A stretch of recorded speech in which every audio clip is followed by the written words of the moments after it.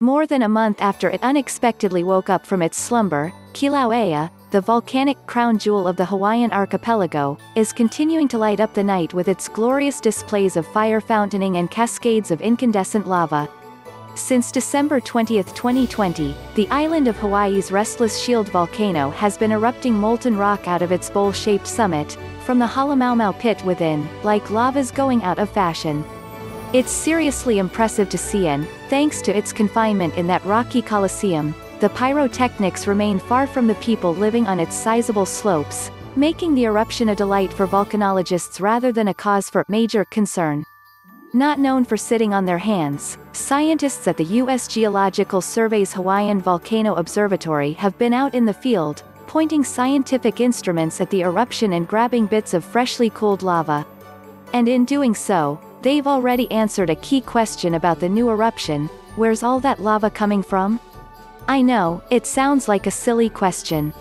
Of course the lava's coming out of the fissure in the side of the Halema'uma'u pit, right? Yes, you've nailed it, but that's not what I mean here. Working out what's making that magma matters.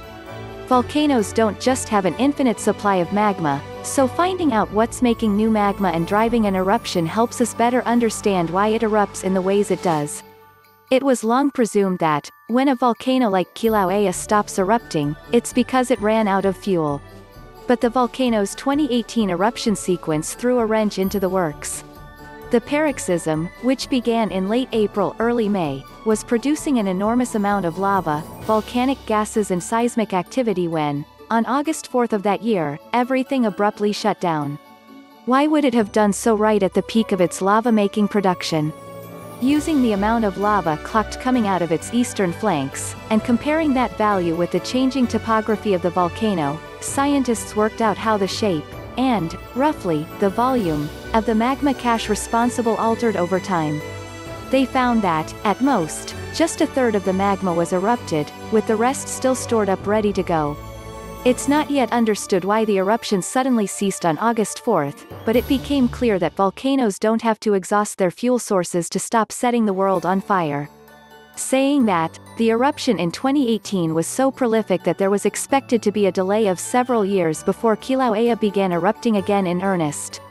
That it did so just 2.5 years after what was essentially the epic finale of a 35-year-long eruption came as a surprise to volcanologists. Immediately after the 2018 eruption gave up the ghost, seismic grumblings were heard emanating from the summit, indicating that the magma reservoir was already filling up. A future eruption was inevitable.